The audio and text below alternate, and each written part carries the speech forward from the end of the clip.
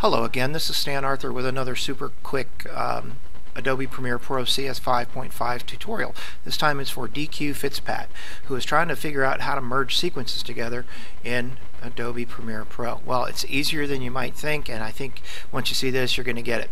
I've got three sequences here. Each one's got a few clips in it. See, there's the third sequence. This is the first one I put together.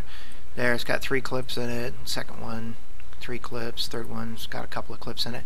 Okay, now say I want to create a new sequence where I can combine these sequences together. A couple ways I can do that.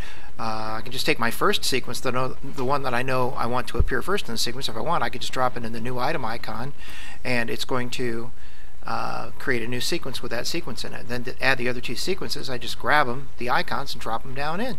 Boom, look at that. And I take this one, drop it down in, boom. Hit my slash key just to open the whole thing up and take a look at it.